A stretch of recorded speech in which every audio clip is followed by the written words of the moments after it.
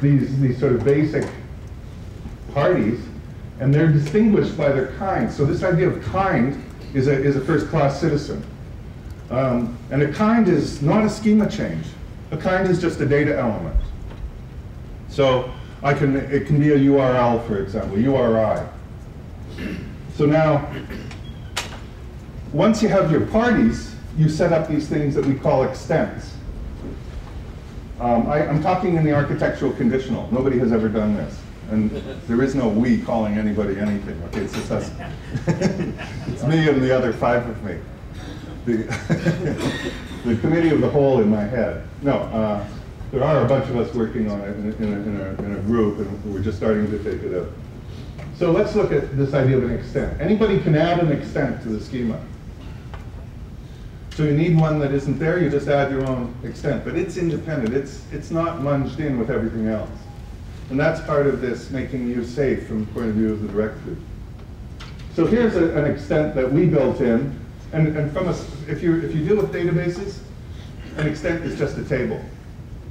If you deal with XML, an extent, would be a element with a set of other elements in it.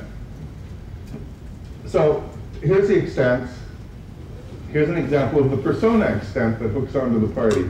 And so it would have your name, all the things that go together to make a name, the things that go together to make other personal information, your gender, your birth date, and things like that. So by putting this is what we call PII. By putting the PII into one extent, we could then say, okay, when we're replicating it, we're going to replicate everything else, but we're not going to replicate the PII. We're going to keep that safe on some machine that is resistant to attack.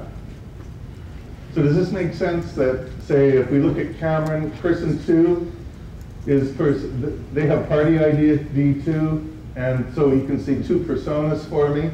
And that's the nice thing then. I can have multiple personas.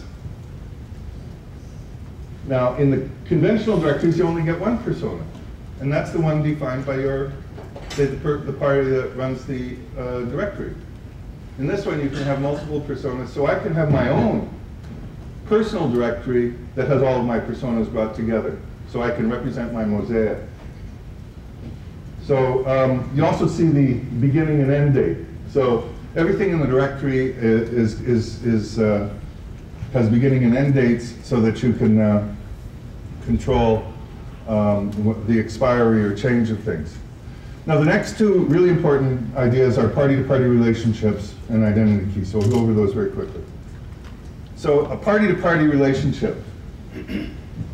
Here's one where, say, in this example, there's a guy called Joe. He's got ID 1. He references a party who's 2, so that's Kim, and he's a friend. Now, he references 3, and he's a friend. And then 3 references 1. So Gert Vapers is Joe Long's friend. So you see, friendship is directional. So you can represent directional things, just like on social networks.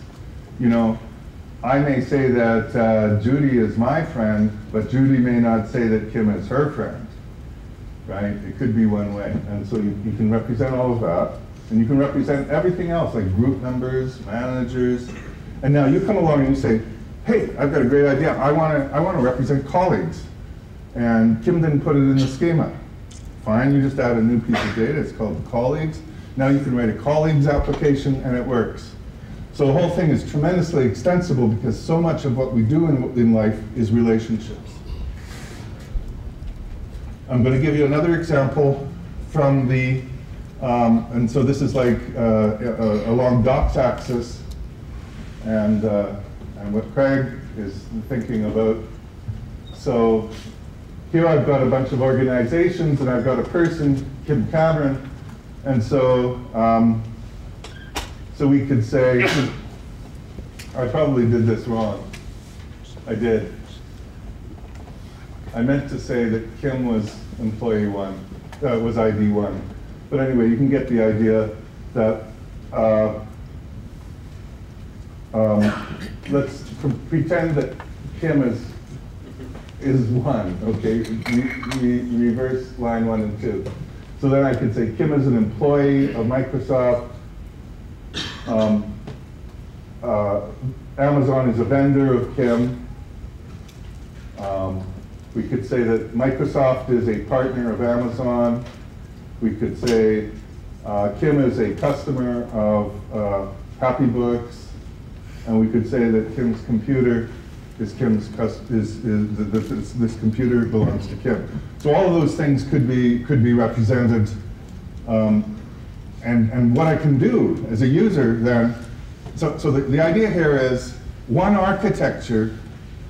Today's directory architecture can only represent things from the point of view of the big company. This architecture can do that just as well, in fact better. But it can also represent things from the point of view of the users, the users who are inside many other directories. So it's a multi-centered thing. It's a user-centric thing, and I think it's very much aligned with what we do in the rest of the user-centric universe. And the last really big important concept is this idea of identity keys. So each of the parties can have a key, and once again, a key is just something like an email name and a kind, email, or a phone number. So a phone number is an identity, and it has a kind. So the vision here then is free directory by making it, putting it in an architecture that allows it to be seen from the user's point of view as well as easily as from the enterprise or the government point of view. And that way the user is able to have his or her own representation of the same information that is held by the entities that it interacts with. So I'm going to leave you with that.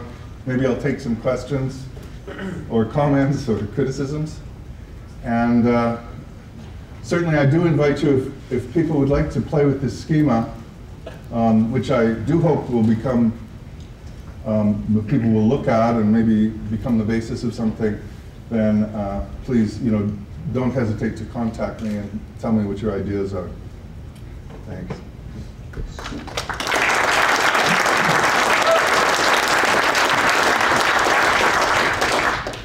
This infrastructure's in place like SAML and WS Trust, so we can pass these tokens around.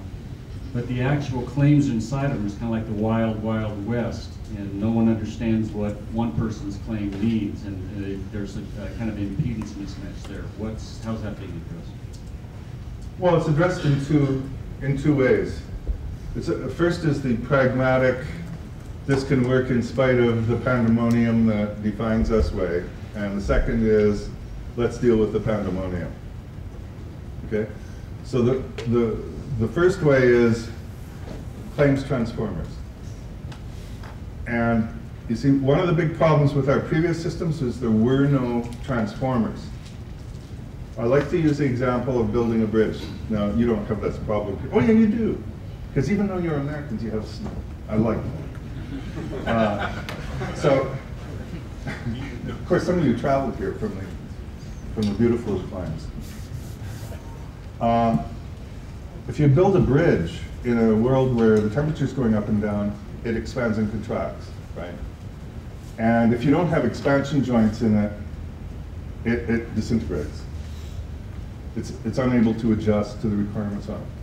And I think the same thing has been true in a lot of our technical systems. They don't have the expansion joints. So the claims-based architecture, you have this idea of a claims transformer. So I send you a claim, and in my world, I call things software engineers. And in your world, you call them application developers.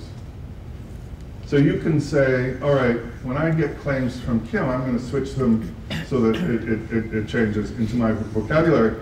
And then all of the applications that use that claim, they can just tune into you. They don't have to tune into me because you have an entity there that does the translation. So that is very key, and that gets us past the first hurdle of being able to make things interoperate. And then what we need is industry